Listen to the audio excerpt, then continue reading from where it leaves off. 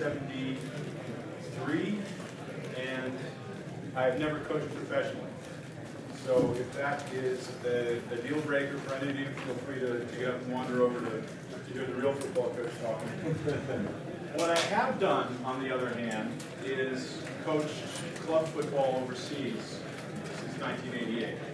So I have been the guy who turns up in practice and seen 25 eager faces and no other form of coaching, and tried to recruit 1 or 2 assistants during the season and failed and ended up being the guy by the end of the season. So the lack of resources, the lack of money, the lack of sponsorship, the lack of facilities, I feel your pain.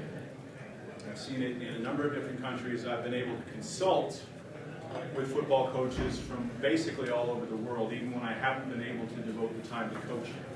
I spent 26 years of my life as an American Foreign Service officer, so when I started coaching club football overseas, it was in Melbourne, Australia at Monash University, and that was the 28 guys and no other coaches. I was told I was going to be helping out with the offensive line, and I did, along with 1 or 2 other minor points.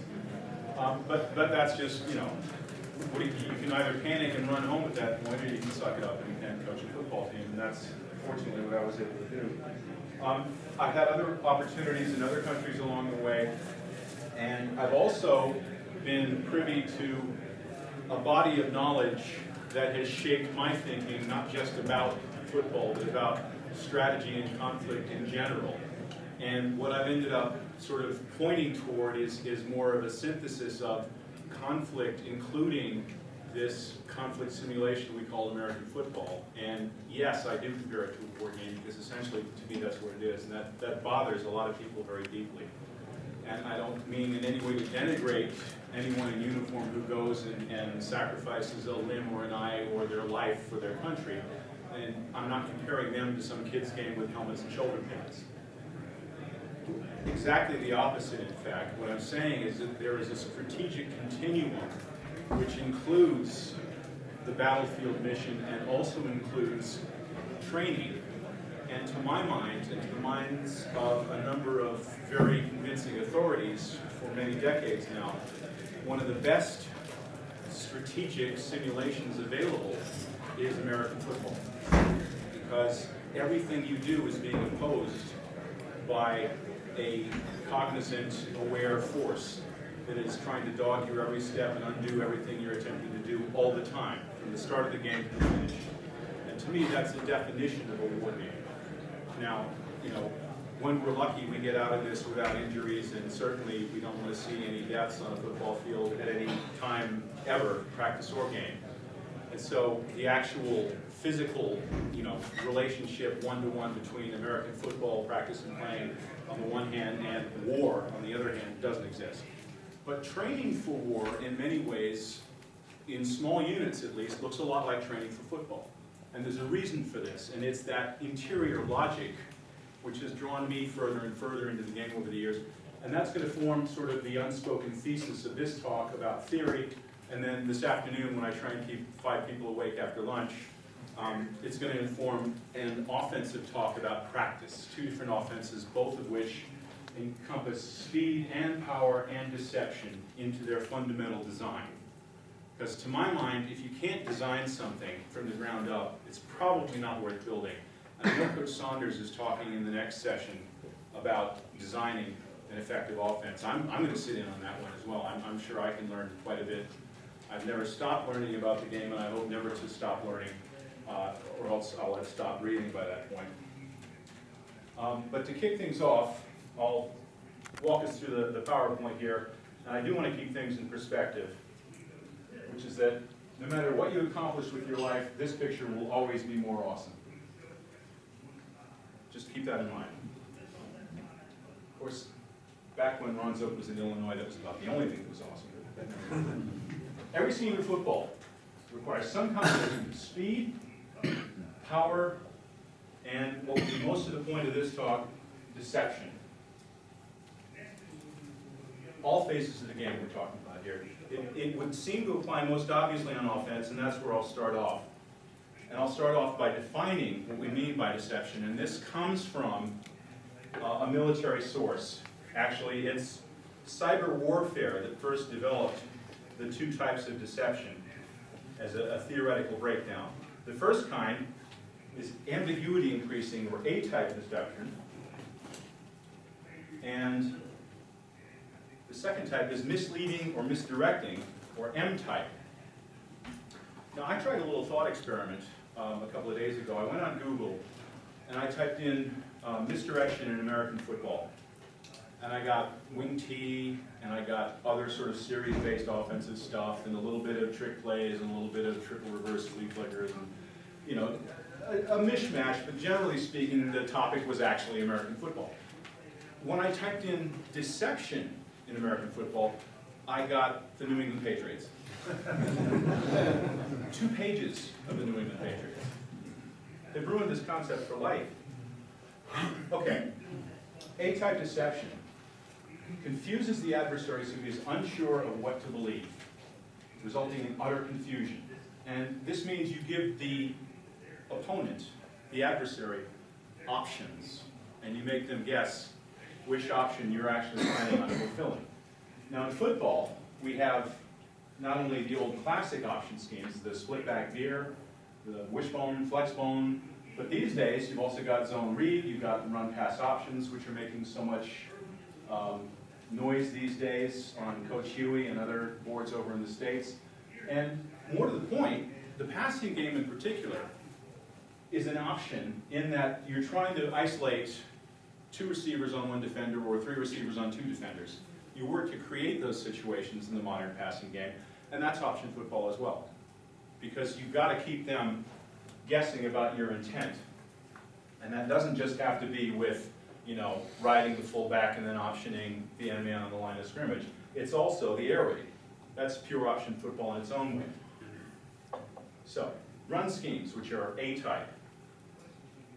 Ambiguity is being increased here. The classic example, again, is the wishbone triple. Now, I'm not really fond of the diagramming here, and I'm sorry I don't have a laser pointer with me, because to my mind, the classic triple against an Okie look, against a 3-4 or 5-2 front, would involve bringing the guard and the center down on that nose man to either get movement or else come off to the next level, so that you're sealing the inside effectively one way or the other. So having done that, you need someone specifically to tackle here down on the strong inside linebacker. And now that defensive tackle is your read. And the quarterback steps back, the ball goes into the gut of the fullback, and his eyes are on that read. And as the fullback moves forward, the ball moves forward. The feet don't necessarily move forward at that point because you want stability in the read exchange. If he does anything other than attack the ball, it's a give read. So this is an option right here in itself, which is why we call this triple option football. If the read does anything other than attack the fullback, assuming he's getting the fullback in the football inside, anything other than that, it's a give to the fullback. If he sits, if he skates, you know, if he backs up, if he slants outside, you know, if you get anything other than attack right now, the fullback's getting the football. And he's got strong blocking to the inside of him. He's got people holding on the outside of him, waiting to see if the ball goes outside, and you've got a beautiful crease right up the middle of the defense. Now, assuming the read does as he's trained, and he attacks the fullback, then the quarterback disengages, comes down the line, and now he's optioning that end man on the line of scrimmage, and the rest of it you're familiar with. But I wanted to make that point about the first read in the wishbone triple option, because that is as much a read option as anything you'll see out of the spread shotgun these days. And here we have the zone read, and we've all seen this. You've got a choice between inside zone or the quarterback keep based entirely on the actions of that one defender. And the move and counter move continues. This was what it looked like actually about 5 or 6 years ago, but now you'll see the end coming hard inside. You get this guy scooting right off his tail, hoping that this will engender a quarterback keep read, and then you clobber him before he reaches the line of scrimmage. And now there's offensive adjustments to that, and the game goes on.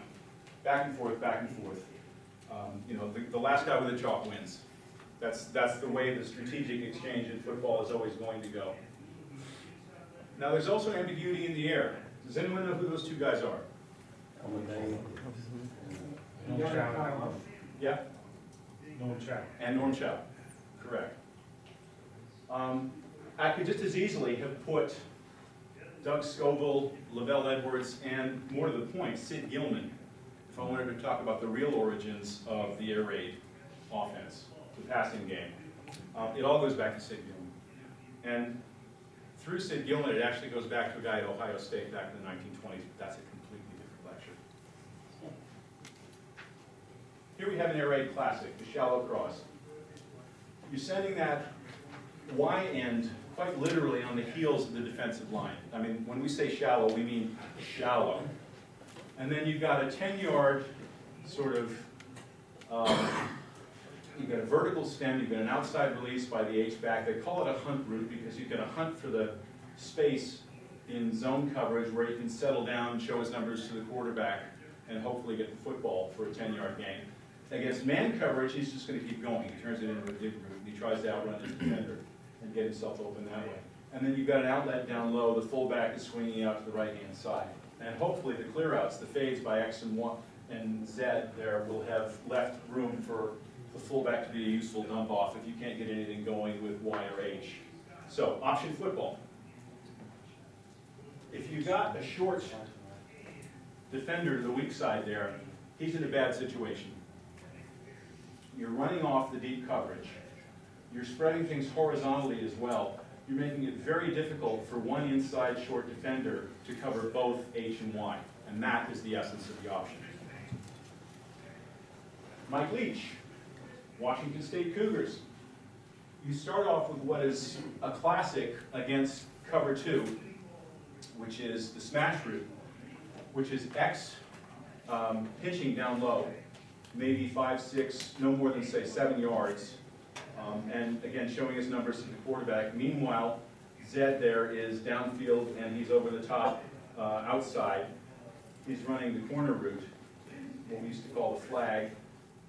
But here, there is an adjustment, the hitch and post, where X is reading what's going on. So the first option that we see is we've got this movement here by H, which is going to draw attention from the defense. Because you've lined up with a sort of a nasty split to this surface, you have brought the safety down to help with the run defense. The nickel is now doing his best to defend this threat, especially with a back away and one who's likely to head over in this direction to the field.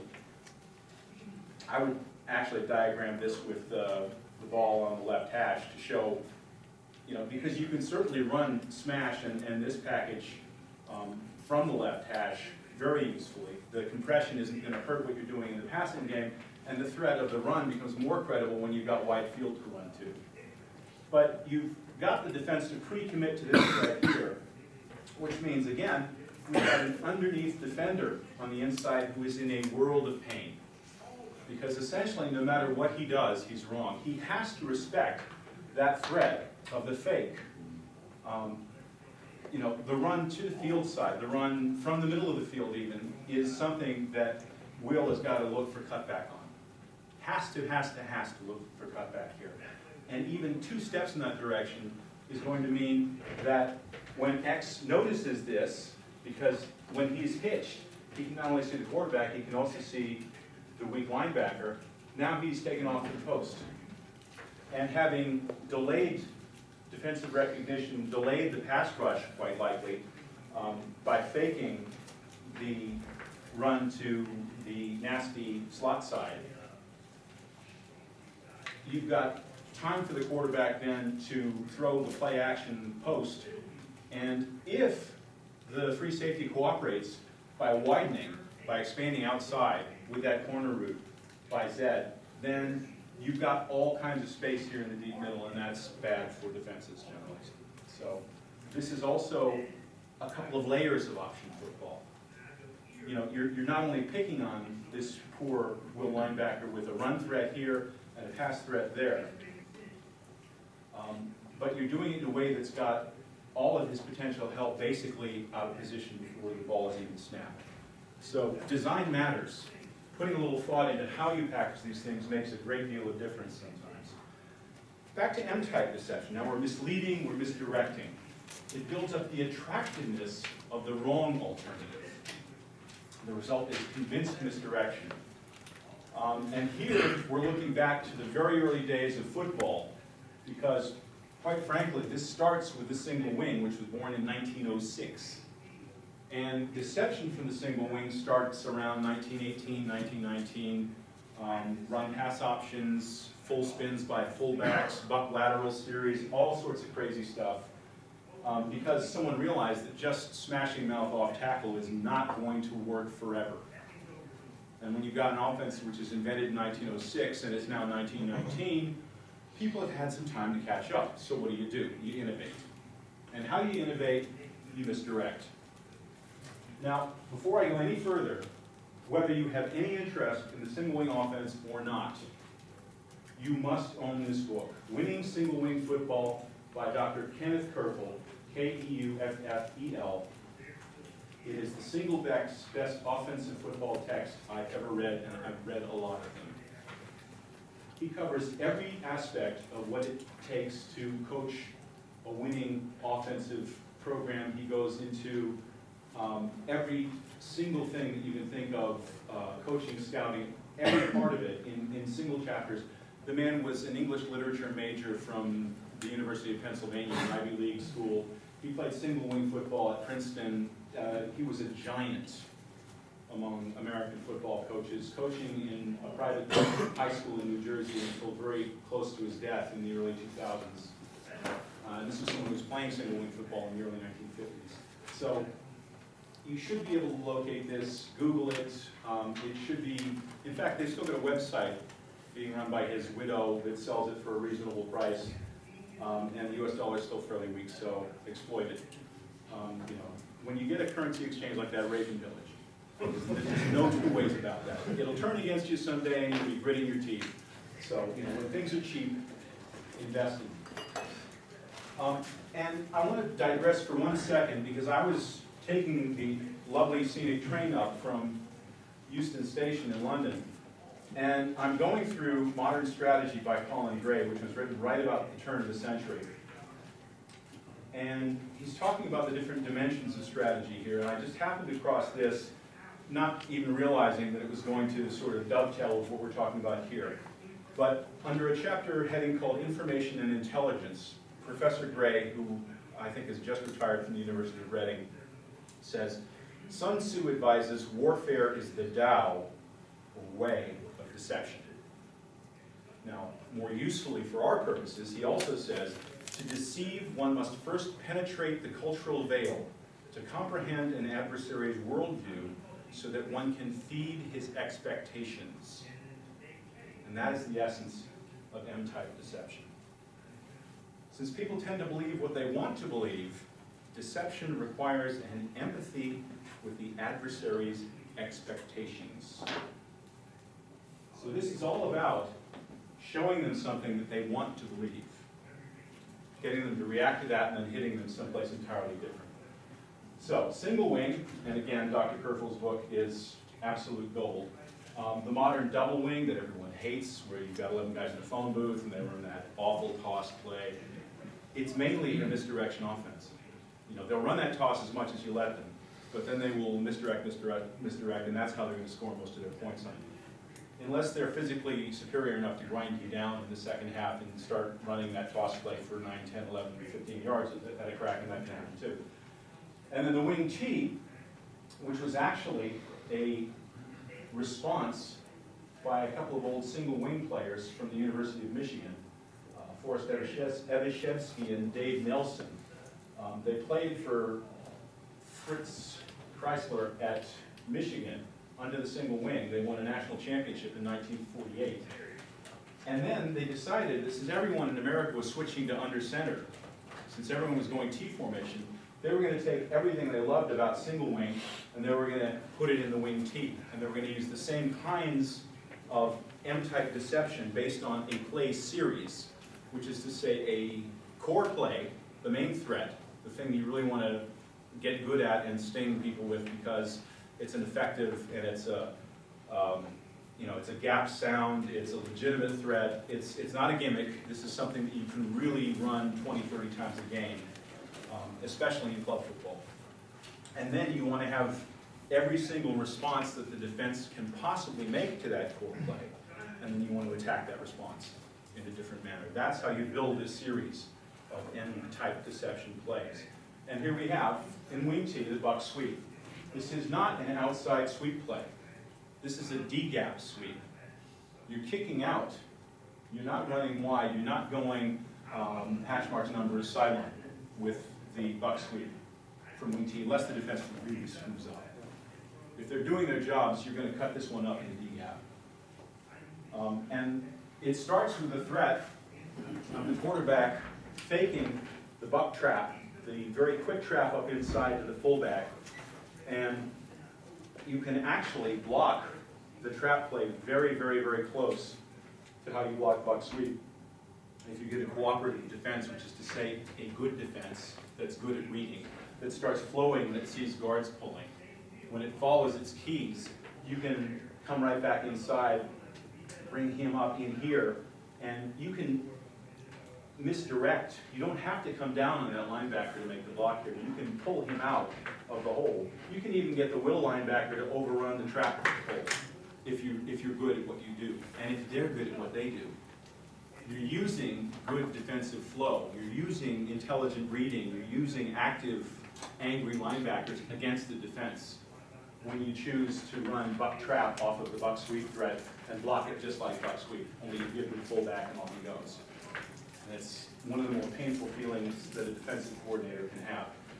Now meanwhile, the quarterback, having faked the fullback, handed to the halfback, is now booting away and threatening the waggle pass, which is one of the great, most dangerous run-pass option plays in football. If he keeps the ball on waggle, he's going to have one of the guards out in front of him as an escort, and the fullback will come through here and out into the flat quickly, and he's almost impossible to defend and stop for short of 5 or 6 yards. And you can throw that one all day long if you're running the buck sweep series. This is not a play, no. This is a series. It's only a useful threat as a series.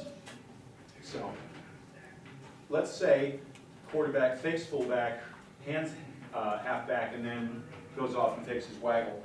The halfback is getting outside hard and fast, and he's got a couple of pulling guards, and he's got blocking with a bit of angle on it, so you've got a little bit of mechanical advantage here, so you should get some movement here, you should get some movement here. Whoever the force player is, that first guard's going to kick out, the second guard's going to pull through for whoever's coming down on the play vertically. And if everyone does their job, you should make some decent yards. This is not a game-breaking play. It's not designed to be. But it is designed to be 3, 4, 5, 6, 7, 8 yards a crack, especially late in the game. As you sting them with the various counters to the buck sweep just gets better and better. The more effective the trap is, the more you sort of burn them with a waggle and get them mad because they've been fooled again, the more effective the buck sweep is. Because they stop and they think when you start that sequence of actions, and that's where you want them. If you're an offensive coordinator, you want a thinking defense.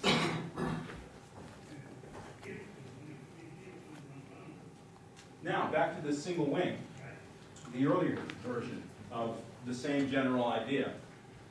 Evashevsky and Nelson, in their first great book about the wing T, which they wrote in 54, 55, something like that, said the full spin by the fullback in the single wing is the single best play series in football. It is the hardest to decipher. The ball is direct snap to the fullback. The fullback is stepping, turning, receiving the snap, turning his back to the line of scrimmage. The football disappears at that point.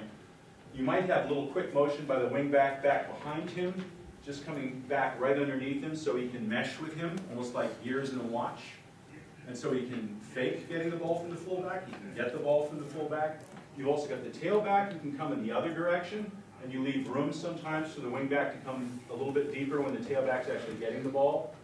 And this provides you with a full spin trap play up the middle, a wingback reverse pass, which is especially effective from this formation if the wingback is left-handed.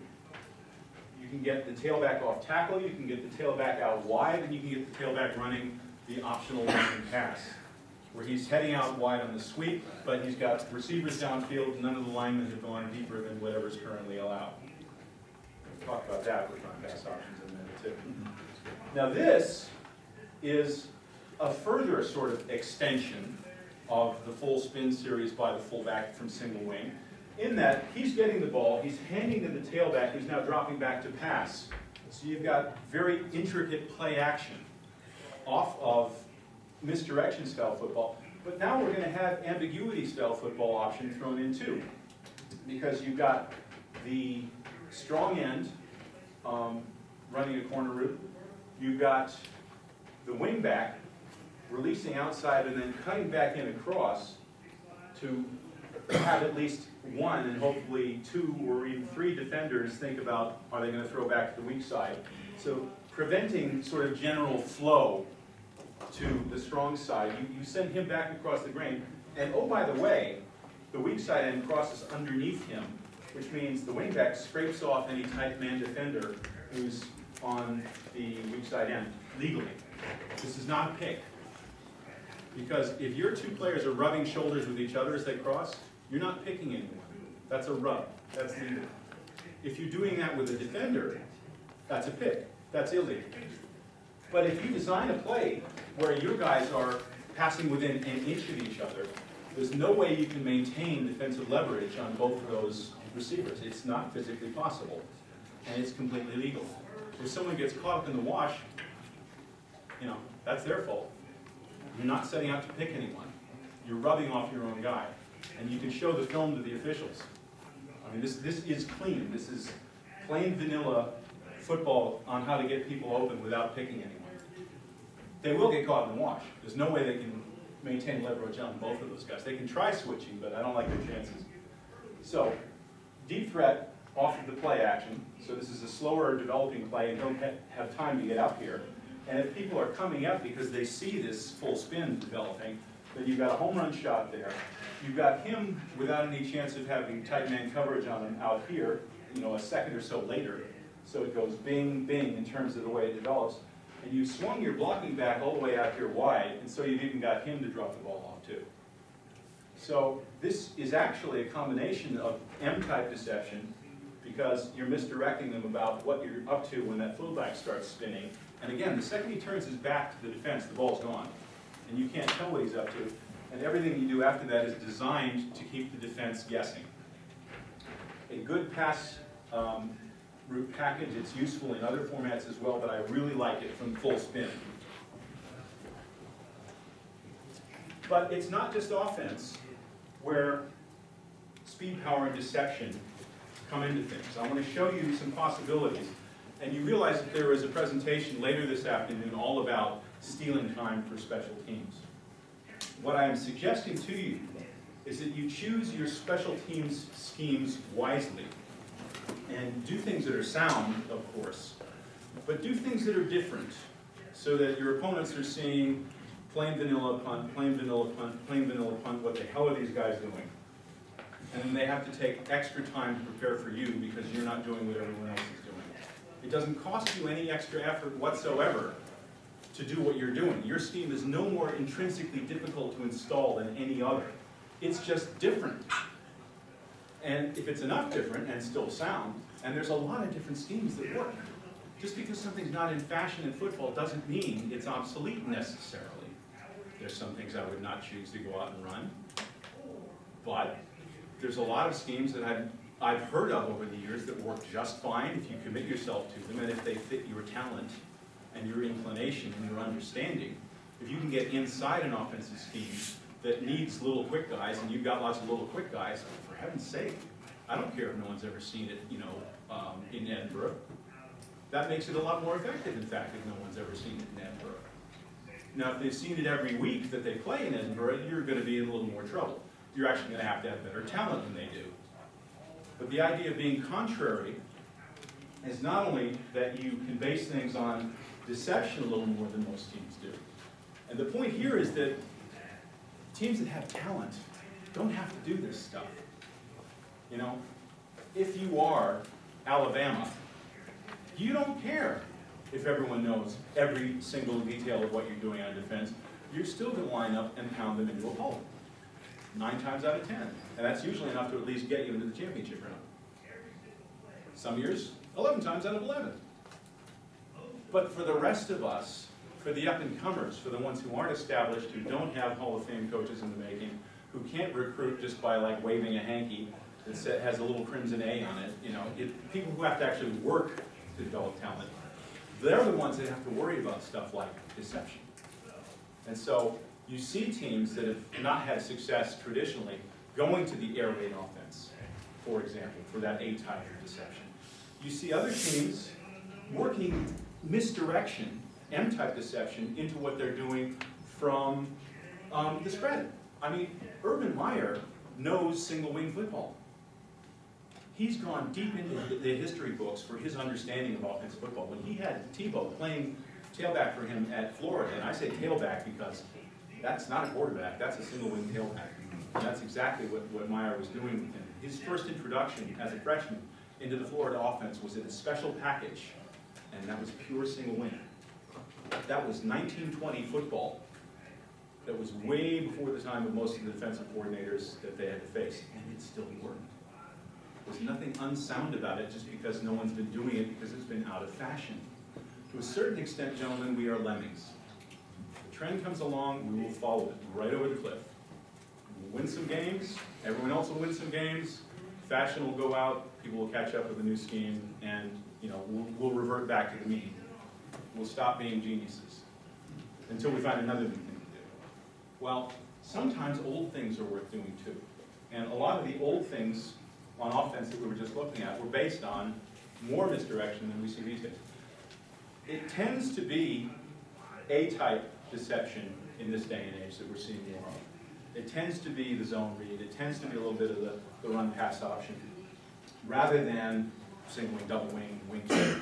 But there are elements of misdirection, of M-type deception, which are being worked into offensive football by people like Urban Meyer. So, how do we do this on special teams? How do we make deception work for us in special teams? Which, as we're going to hear later this afternoon, have to have a few minutes here and there stolen physically away from offense and defense in most teams. Well, we can follow my advice and do things a little bit differently. So when a team lines up to receive the kick, you're going to show them something they've never seen before.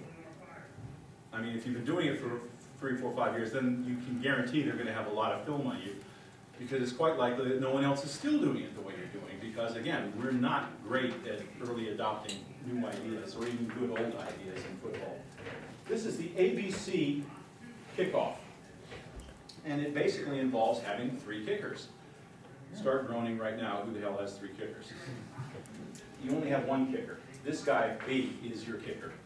What you do is you cull the talent pool, people that can sort of walk and chew gum at the same time, run quickly, are reasonably agile, and that becomes your kickoff team. You want to find from among them who can master 1 skill. And there are 2 different 1 skills that you want 2 specific people to learn. And you have competitions, and you make it fun. And in the process, you hone a system in which you have 3 potential kickers on your kickoff team, meaning you can unleash onside kicks at any moment without giving anything away. So B is your regular kicker. He's going to boot the ball, and that's great. That's good stuff. I'll come back to B at the end because he can also do one other thing well. A has learned 1 specific technique. B starts toward the ball, A cuts in front of him, tops the ball so that it goes bounce, big bounce, and then up in the air towards this poor fellow, number 5 here, who's hiding behind the 50-yard marker. The ball has grounded. Fair catch doesn't do him any good. Okay, this is not a ball in the air. This ball has grounded itself off the kicker's foot. He is live meat. So we send 2 of these nice fellows, either R1 and R2 or R2 and R3, and we just drive him into the next county. Shoulder to shoulder, we just wipe the heck out of this poor guy. And the ball is coming to him slowly, and it's hanging. And so he's like, and then he's going to get driven into the Banks County. And the third of them, let's say R1 and R2, plaster number 5, R3 comes in behind, falls on the football after it's traveled the requisite 10 yards, first down, kickoff team. Teams will get in, they'll get used to that and they'll start crowding people over here. No problem. C is a sidewinder kicker. This is sort of the classic onside kick, where he's going to come in. B, again, will start to approach the ball. He'll sidewind it, and we want the ball to be right about here when it passes that 10-yard rule. Now again, we're number 2. We're going to send 2 people after him, and we're going to bring 2 more in behind to make sure that one of them comes up with the football. And again, if you do it properly, and it's not hard to do properly, first down kickoff team. And you can alternate these. You can use one early in the season if you think people are really scouting you heavily, and still keep the other one hidden until you really need it later in the season. You can use them both. You can show them everything. It's up to you. You can scare the heck out of them on the first. You can use 3 consecutive different onside kicks for your first 3 kickoffs of the season if you want to, just to make sure someone's coming. Just you want the guy in the film room calling for his brown pants, basically. You really want that guy worried. That's one philosophy. The other is to hold on to at least 2 of the 3 onside options until you really need them. I don't really care. The fact is you've got the options and they have to respect them. Now B is also part of the fun because we can also do a different kind of kick by B, where we will call a signal like B2. We'll give him some distinctive signal to the rest of the team that he's not going to kick deep. In fact, he's going to send a screaming line drive right at the midsection of number 4, and we're going to play for the rebound. We're going to assume that whoever this guy is, and there's no reason to believe that the hands team is in at this point because B's your regular kicker. So if he approaches the ball, we can teach him how to kick reliably a line drive. And if 4 is stupid enough to get in front of it, it's going to bounce off of him. There's no way I've seen someone control this reliably. The odds are way in your favor of it falling down. And in this, you just converge the rest of the people other than B on number 4 and play for the rebound. And as long, once it comes off him, it's traveled the necessary 10 yards. It's a live ball, you fall on it, it's your ball. That's 3 different onside kick possibilities from one kickoff scheme. He is your kicker. You only have to work with him as a kicker. He only has to practice topping the ball. He only has to practice sidewinding it. And they'll come in after practice and work on it themselves. This is pride. I won the game by my special onside kick, Mom. I worked on it for hours and hours after practice. And look, I just won us the championship. Okay, that's dreaming a little bit, but you get the idea. Incentive, you don't even need to tell these guys. They'll be out there working on it. They'll be working on it at home. You're going to see one guy topping footballs, wherever he goes. He's going to be topping a football as he walks down the street. The other one will be sidewinding it. And you don't have to encourage them to do this. You instill pride in a special scheme that no one else is doing, and people buy into it. Even the guys that don't get to be one of A, B, or C, they buy into it too, because this is easy pickings.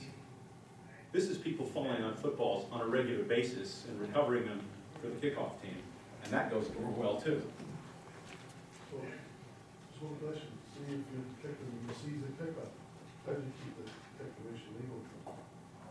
Because we've got 73 that looks illegal in this country. We've got that new one set and say the ball so C takes off. Unless one of the guys got hit before he crosses the line, if you're illegal thing. Well, then we'll adjust to that. We'll move everyone over one if we have to. If I say anything that's violating the rules as you play it here, do please stick your hand up. That's not an insoluble problem. It takes a little bit of an adjustment. This is written for high school rules in the U.S. for the 48 states that don't play NC2A. But it can be adjusted, and something like this can be adapted to the rules you have. There are ways to instill different options in anything, including a kickoff. Kickoff return. Buck lateral. The buck lateral was a single wing, and here we are back to Coach Kerfel, football series where someone gets the ball, runs forward with it, hands it to someone else who's turned around, and then they take off with it, or pass it, or pitch it to someone else, and hilarity ensues. we're going to do the same thing as a kickoff return. We're going to have these 5 players and these 2 players who are out here on the flanks block. We're going to area block. We're going to block, we can assign them the inside 3, 4, 5, 6, 7, 8, 9. And we're going to leave, 1, 2 in the safety unblocked because we're misdirecting with 4 people here in the backfield. You've got a player here, a player here, a player here, and your deep return receiver. Let's say that the ball goes deep down the middle and S fields it normally, and he starts forward. F is going to turn his back to the kickoff team, and these guys are going to come underneath. As soon as the ball is kicked, they're going to head down this way, and they're going to pass right behind where F is. S, if he fields the ball deep, hands it to F and continues forward as though he might still have the football, because you can have him fake to F and continue with the football. So that's one option. F can receive the ball from S, delay a count until these other 2 guys have passed in front of him and each fake receiving a handoff, and then he can spin and head upfield as well. That's the second option. Either one of these can receive the handoff as well, and the other will fake. So one of these 4 guys has the football. The other 3 are faking like they've got the football. And they're going in widely different directions. You can have F sort of meander over here a little further away from where S was. And you're blocking the middle of the kickoff team strong. You're taking everyone from number 3 to number 9 here, and you're blocking them. So the point here is, even though you don't block the furthest outside players, it's entirely possible they're being faked out by these guys who have come around behind F and are pretending to have the football, or maybe they actually do have it. Is this violating any rules? Okay, just checking. Even if it did, it could be adapted, is my point. This takes a lot of practice, and it's sensitive to conditions, in the sense that if the ball doesn't go deep to S, you have to adapt. If the ball goes short, F is in charge. He makes different calls depending on where the ball is heading when it's kicked. He can call ace, jack, queen, king, whatever signals you want to use to tell the other guys back there what's going on. And he can call off the whole thing. He can field the ball himself if it's short, and he can yell out a signal meaning, all the fancy hoo-ha is off, just get the most yards you can. We're going to turn this into a wave return right up the middle because we're blocking strong in the middle. But the option to do it this misdirecting way is there when the kicker cooperates and gets the ball to this fellow who's deep in the center. There's also a chance, if you work on it, that the ball can come out here and you can still go through this whole sequence. I'm not too fussed about that. We'll just take advantage of anyone who's silly enough to kick the ball right down the middle deep. And that's the main thread of this return. You'll stop people pretty quickly from kicking the ball down the middle deep if you run a return like this. And then you can switch back to something else. This doesn't take long to install. And no one else will be doing anything remotely like it. Have you? Did you? Yeah. Which Starburst is a different variation of the same idea. There's all kinds of different things you can do, and they're out there.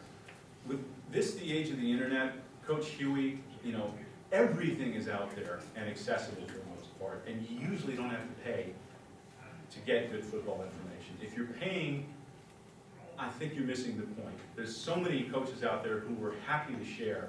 If you just dig, if you make enough of a pain of yourself and ask questions, my experience is you'll get answers. I've had stuff out on the internet on this and on the ABC kickoff for 14 years now, 15, 16 years. And I get people cropping up who ask me questions about it because my email address hasn't changed since then. Every so often I'll get someone saying, well, what happens when the, don't worry about it. It works, don't worry.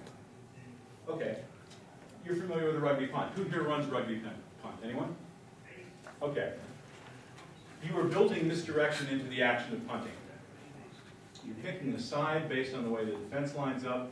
You've got a scheme in place that allows you to block strong in front of your punter who is rolling out, as it were, and also threatening not just the line of scrimmage, but the first down line. And he's threatening in a way which means that the threat of punting remains credible for the maximum time possible. So that's a dual threat. That's an option, if you will, on the defense that they have to respect. They can come up and try and tackle him, you know, in which case the ball may end up rolling sort of endlessly, which is what you want to see from a rugby punt. Or, you know, you may get a first down. And you're threatening that every time you run this. And there's beautiful fakes and misdirection you can do off this whole action. This is gorgeous, the rugby punt. It's one of my favorite schemes, and it's one of the ones that I would probably end up using on a fairly regular basis, but I would rotate. I wouldn't want to get sort of so set in my ways, given that there are about 20 different ways that you can line up and punt the ball usefully these days. You know, I would keep sort of switching every few seasons just to keep things fresh. That's maybe something you can view as a downside of this approach to football, of trying to deceive and misdirect. You don't want to do exactly the same thing year after year. You want to add twists. And this is twistable. I mean, there's sort of 3 or 4 layers of misdirection that you can do off something like this. And again, if it's all you do for that season, if the rugby punt is your scheme for that year, it's not involving more teaching. It's different. It's not maybe not what they learned last year, but you've got a new season, you've got the time in front of you. You know, you can make effective use of your, 14 hours of training before the season starts or whatever it is. And you can install it just as easily as you can install what you were doing last year. Maybe you won't have quite as many guys saying, oh yeah, I remember that. But in a way, I like that. I like people being more engaged because it's something new. It keeps their interest longer, for one thing. You get fewer guys checking out when you install a new scheme. It's something that sort of helps build a team atmosphere when they know that you're concerned enough about their success on the field to be thinking in the off season and to be looking at something new that they can win with. That validates players in a lot of ways. Okay, now, how does this all relate, this whole business about misdirection, deception, on defense? And for the answer, I'll go to something called the two-level defense, which some of you may have heard of, which originated in Canada, of all places, as a result of the run and shoot, sort of, not a thing wrong with Canada. They play fun. You get too many guys, the field's too big. More to the point, the almost unlimited motion possibilities make it real damn hard to defend when you're running something like run and shoot, and you're trying to spread the field and get people into the creases and score. Also bigger field. It's a much bigger field, and that's a considerable advantage for the offense. And I don't really think having only 3 downs balances that advantage, but that's just me. Back to the 11-man version of our code. The essence of two-level football is that there's a first level of 5 defenders who may or may not be what we consider classic defensive linemen. The ends may be smaller and faster than we're usually used to calling defensive ends, but there are 5 people that normally line up real close to the line of scrimmage. There's another sort of level of 5 who are not strictly speaking defensive backs or linebackers, although the ones on the outside will be more defensive back-ish. The ones in the middle will be more linebacker-ish most of the time. If they're up against, 2-back tight end in particular, you'll see usually 3 very linebacker-looking guys here and a couple of DBs out there. And then you've got something else completely different. You've got a player who's lined up 28 yards deep. And his job is to cut off the field vertically at 18 yards from sideline to sideline, not in Canadian. In Canadian, you use 2, you split the field. And this shuts off they call it the end line concept. He enforces an end line and prevents the offense from moving the ball deeper than that with one throw. Because he's got the advantage of vision and momentum, because he's looking forward at the offense the whole time. He's not looking at it, he's running forward. Under control at first until he sees how the play develops. And then he's like a heat-seeking missile for the last part of his journey, which is to remove the football from the football carrier, whoever he may be. by one means or another, usually kinetic energy. So two-level defense, basic idea, 5 more or less linemen, 5 second-level defenders, we call them, and then the deep safety. Now, if you see motion, if number 1 motions across the formation, he becomes the new number 2 here, he becomes number 3, he becomes number 2 to the strong side, what used to be the strong side, he becomes number 1. You'll bump these defenders to motion. No matter what coverage you have called, you will always bump to motion. So if he starts across the formation, L goes with him until he gets to number 2, then L bumps S, and if number 1 keeps going across the formation, S bumps M, and if number 1 keeps going across the formation, M bumps W, and if he keeps going across the formation, W will come right out here with him. If he goes out wider than the original number 1, then W will bump to R, and R will end up out here because he's always on number 1 to this side. He's always on number 1 to this side. He's always on number 2 to this side. He's always on number 2 to this side. He's always on number 3. No matter where they are in the field. This is the basic idea behind the two-level defense if you're using man coverage, which is the essential center of the package, if you will. How am I doing for time? 10 minutes. Okay, good, almost done. And what you're going to do with this scheme is you're going to, with 5 people rushing the quarterback if it turns into a pass, or 5 people filling gaps, and 5 people mirroring the potential offensive receivers and potential running backs, you're going to end up with a lot of congestion wherever they try and move the football automatically. Because all you have to do is tell them, mirror this guy. He's yours. You know, to the point where if he runs backwards, I would actually tell this guy to mirror that by running backwards as well, just to maintain that mirror position on that guy. That doesn't happen very often, and I might change my mind about that tactically, but you get the idea. He's yours. You're mirroring number 1. If he's downfield, you're downfield with him. You're actually, as a second-level defender, you're actually, after you give him an initial bump, you're inside of him.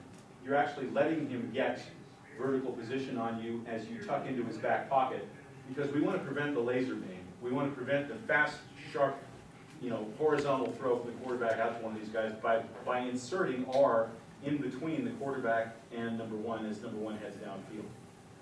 Now, meanwhile, we've got the deep safety, and if the quarterback decides he likes throwing to number 1 because he's beaten his man, he's going to have to arc the ball over R to get it to number 1 in the first place.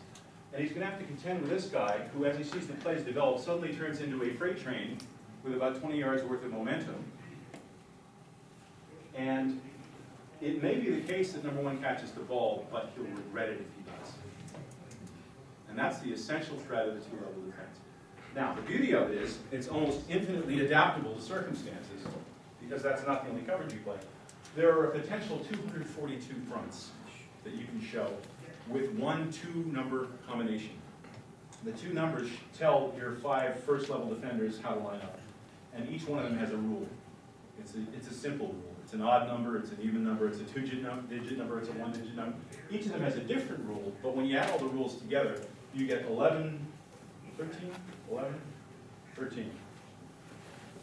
13 fronts, and then you get different places where the second level can stack in behind the first level defenders. And this is another thing for block protection. You're not just hanging these second level defenders out to dry. You're stacking them in behind the first level defenders automatically by position. If they're mirroring, if you look at number 11 up here, which is a 2-digit call for what we would consider a 5-2 folky look. If the Mike backer, if M is mirroring number 3, who's a classic fullback back here, he stacks in behind M. That's the same thing in 33, where you bring it into more of a TNT or an eagle look. If the fullback is here and he's number 3 and M is here, he will stack automatically behind the nose man. And that gives him all kinds of block protection. And he's just mirroring that fullback. If he gets the ball, Mike's on him. If he doesn't, then different things can happen. But the basic threat is to account for everyone who could potentially get the football, and meanwhile send 5 defensive linemen forward to attack. which is about as simple as it gets. Two basic coverages, again, man, where you mirror. That's your guy, that's your guy, that's your guy. They motion, you bump, and then you mirror. No brains involved. And again, the threat there is that since you were inserting yourself in between the quarterback and the receiver, they can't throw the laser. They can't beam the ball in hard and fast. They have to arc it over to get the ball at sort of medium depth to that receiver. They have to throw the little lob pass. Now, with the deep safety coming like the proverbial freight train once he reads that, and it's astonishing how easy it is to train a defensive deep safety to read, throwing the ball to the #1 receiver out in space on the weak side. You're just not going to see that happen too often after the first 2 or 3 collisions. People start dropping footballs mysteriously.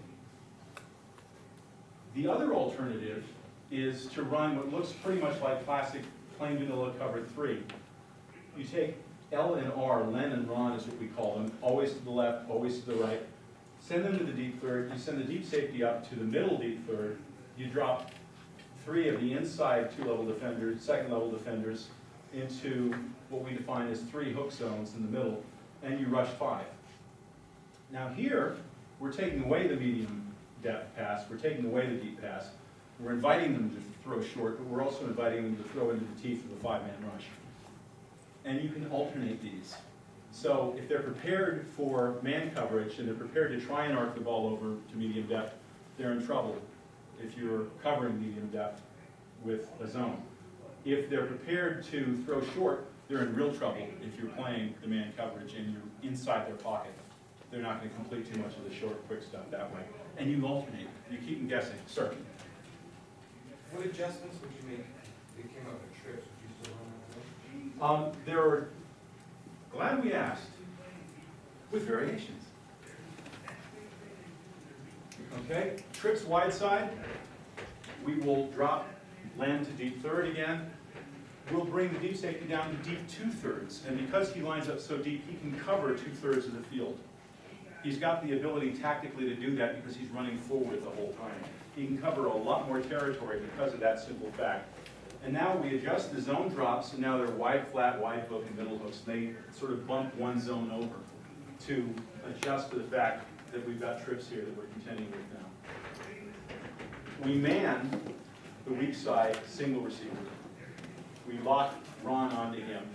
And then, because there's only one potential receiver left, and it's a back who may or may not be a great receiving threat, we take our defensive ends, who are sometimes given slight pass coverage responsibilities, and we drop them into something that we call short side square, which is not quite a zone.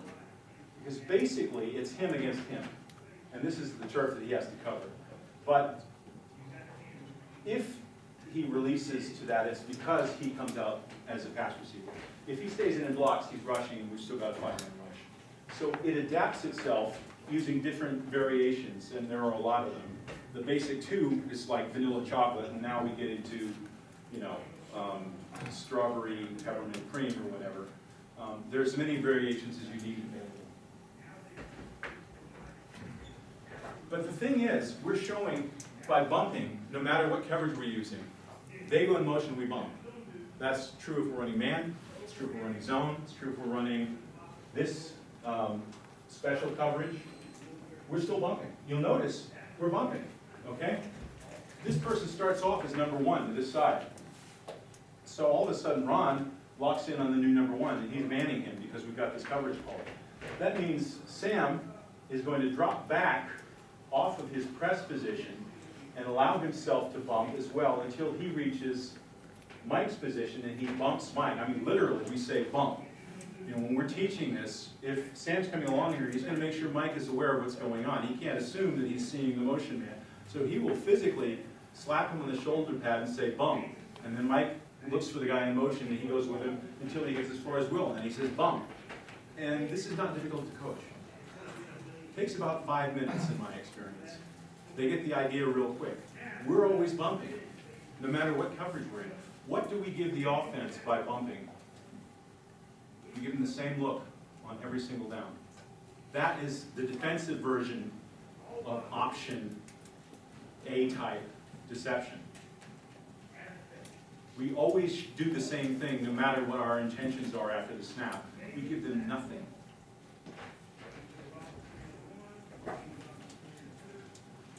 And that, my friends, ambition, the journey of 1,000 miles sometimes ends very, very badly. Is the end of my presentation, but I would welcome questions that you have. If any of this makes sense. Sir? Why don't you just run a 3x3? You know, Because I got your PowerPoint from years ago, I know you're a fan of it. I don't see what. the different PowerPoint from this is the one that shows adaptations to the script. I just think you're training, there's so many different things those guys gotta learn, you gotta coach on all the different fronts. I know there's a system there, but if you run a 3-front stack and you slant, yeah, I think you can get the same. I teach each of those defensive Maybe linemen I'm biased though. one rule. No, I don't blame you. It's a great system. And it's a system, which is what I love about the 3-stack. I just think there's a lot to connect to. This can do 3-stack. This You looks know, like it, My Swiss Army knife here can do 3-stack, but it can do other things as well. it's like a hammer. It's a matter of philosophy, Coach. I understand you completely. I've got very good friends who've been addicted to the 3-stack for years now, and I can't blame them. Especially as a youth system, it's easy to install, and you can make it as complex as you need it to be. And easy or complex, you can make it effective. And I'm all for that. And it's, the idea of a systematic approach to anything appeals to me, obviously, and as I hope I've indicated. But yeah, it's not as good a 3-stack as the 3-stack, but I can make it a 3-stack. And I can do it with my same 2-digit rules, so it works for me. Anyone? We ready for lunch? Yes, please. On your ABC kickoff, Yes. you said you have like your B is your normal kick it deep kicker. Yes. It also has backup role. You said you got A and C as your onside kick people. Do they not have a role in kick coverage? Yes, they do. They're normal kick coverage people. These are just people that you've got on the kickoff squad who you encourage to learn to unskill in their own time, essentially. I mean, you can show them during one of the first couple of practices, but then you tell them, if you get good at this without us having to teach you, every practice for 45 minutes, then we're going to use your onside kick during the season. And they go nuts. They love it. Thank you. Anyone? Bueller? Thank you very much.